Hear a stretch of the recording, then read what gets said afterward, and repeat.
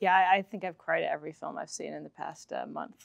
Yeah. Oh, we went to see. Yeah. We saw Senior Robert Downey Jr.'s portrait of his father, which was definitely like a unique experience that I suppose I've heard some people have had in watching our film, but it was definitely a case of like stifling, uncontrollable sobbing toward. And he was like the sat end. right in front and of us. And he was directly in front of us, which was particularly intense. Yeah.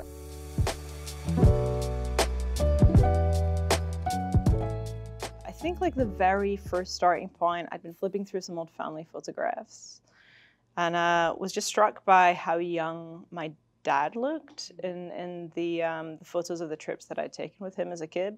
And I think it inspired what at first was quite a fictional, like more traditionally structured piece.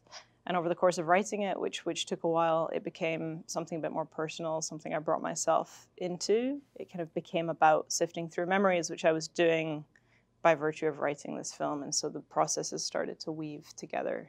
Maybe it was naive of me, but I didn't see it as like, oh, it's a dad role, you got to be careful of that. It was really, I read the script, and my agents were really excited about it as they sent it to me, and I was like, okay, let's read this, and then like immediately fell in love with it. So I don't know if I really consider the kind of genre of character or something like that. It's really to do with the filmmaker and the script and what Charlie wrote. And I saw Charlie's shorts. I was like, it's a no-brainer. I'll deal with the kind of typecasting of being a dad at a later date.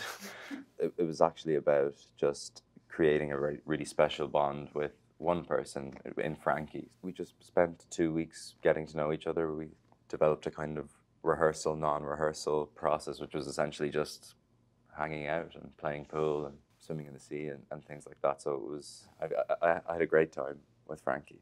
The sadness of it does sometimes hit, which I think for me, it depends on the day. Yeah. Like there are always moments that I look forward to watching. At this point, even in the edit, like would catch me by surprise, you know, just seeing something and suddenly really feeling it. But I think that is also the instinct that you trust, certainly when you are still in the process of making it, because you're so close to it. So when you feel something on the screen, I think that's like an indication that you go forward and you chase that feeling, because you do become a little bit immune to what you've captured over time.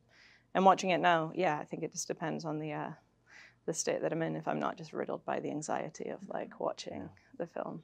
Watching it at Cannes kind of caught me because I saw like a screening of it first time, like in a room by myself, and I was like, oh, the film is great. I'm really proud of it. But then watching it in a full room beside Frankie and Charlie and Cannes, I was like, it's really not cool to cry at your own movie. Don't cry, don't cry. But yeah, there was a lady in front of us. She was sitting with her partner, and it was like towards the end of the film, and I just saw her shoulder go, turned into her partner, and was like, oh my God, like full shoulder heaving. So it's really satisfying. It's lovely. I also just can't help but feel very apologetic for reducing people to that state. So at the same time, yeah, it's a compliment for sure, but I'm also sorry for it.